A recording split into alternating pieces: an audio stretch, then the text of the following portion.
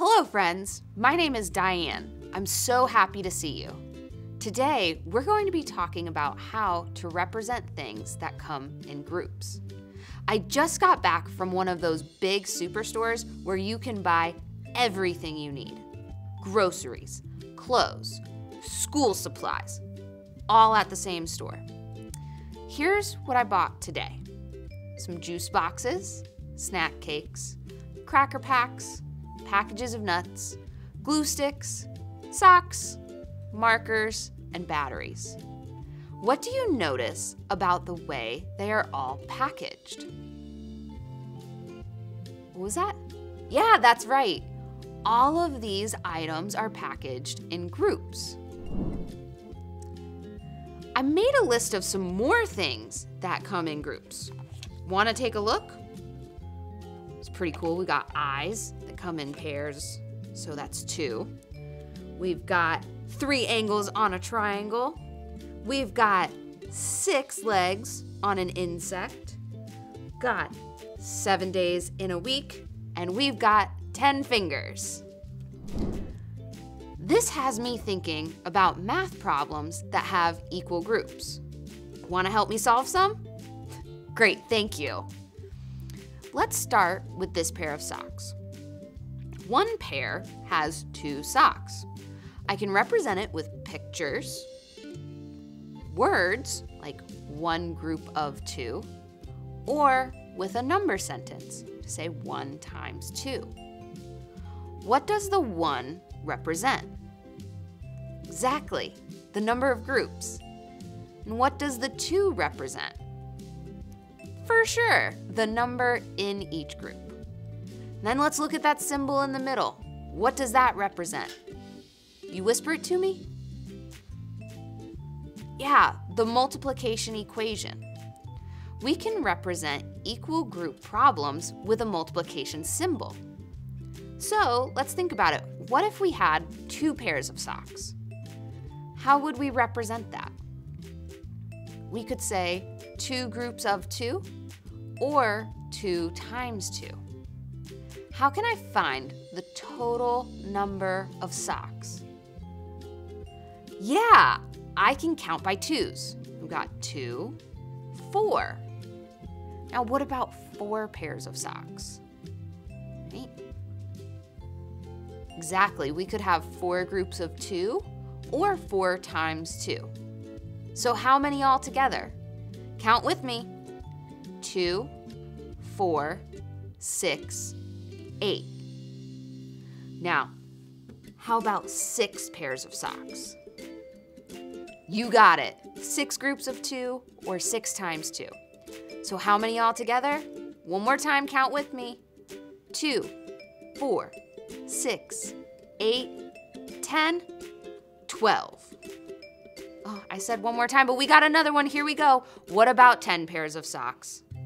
Yup, 10 groups of 2, or 10 times 2. Try this one on your own. What did you get? What was that? Great job, yes. 10 times 2 does equal 20. I wonder what else we could count in groups. These juice boxes are packaged in groups of 10. How many groups of boxes do we have? Yes, exactly. We have 2 groups of juice boxes. So how many are in each group? Yes, there are 10 juice boxes in each group. How can we figure out how many total juice boxes we have here? We could count by 1s, but that might take a while. Do you think that there's a better way? Oh, I heard someone saying count by 10s. That's a great idea. Let's try that out. So count by 10s with me. 10 juice boxes, 20 juice boxes. Excellent. There are 20 juice boxes. Now, let's think about how could we represent our counting. I'll give you a moment to think. Right. We could write 2 groups of 10, or 2 times 10. What does the number 2 represent? Say it with me, folks. Right, the number of groups. What about the number 10? Exactly, the number of juice boxes in each group. And what about the 20? Yes, we have 20 juice boxes altogether. So now what if I had 3 groups of juice boxes? 3 times 10 equals, count with me, 10, 20, 30. What about 4 groups of 10? 10, 20, 30, 40. What about 6 groups of 10? 10, 20, 30, 40, 50, 60. All right, here we go. 10 groups of 10. 10, 20, 30, 40, 50, 60, 70, 80, 90, 100. If we were to count groups of batteries, what would we count by? Yes, 4s. What about these box of crackers? Yes, 6s. What about the markers? Exactly, 10s. What about the cupcakes? 8s. Awesome job, mathematicians. Let's talk about a word that will show up during our time together. We're going to be talking today about the word factor.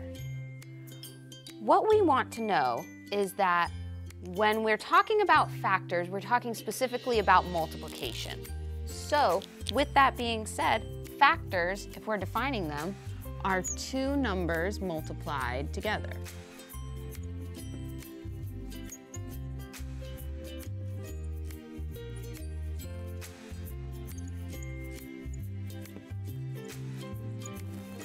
A lot of times when we're writing a number sentence, when we're talking about multiplication, you'll see blank times blank.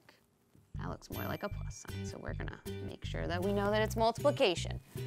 These 2 blanks would be where we put our factors. So then what do these mean? It's a great question. One of them is going to be talking about the number of groups.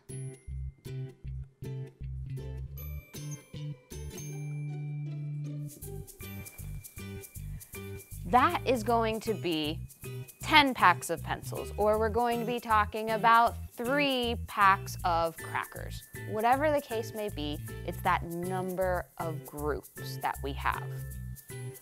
The second factor that we're talking about is going to be the number in each group.